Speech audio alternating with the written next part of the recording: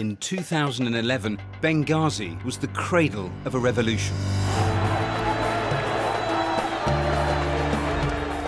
And the battle for Libya soon spread like wildfire across the whole country.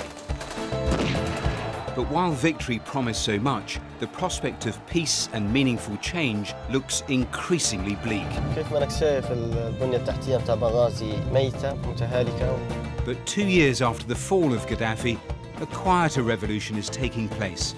23 of Libya's finest science and technology graduates are about to spend a year at Cambridge University. We're going with our luggage to Cambridge Business School.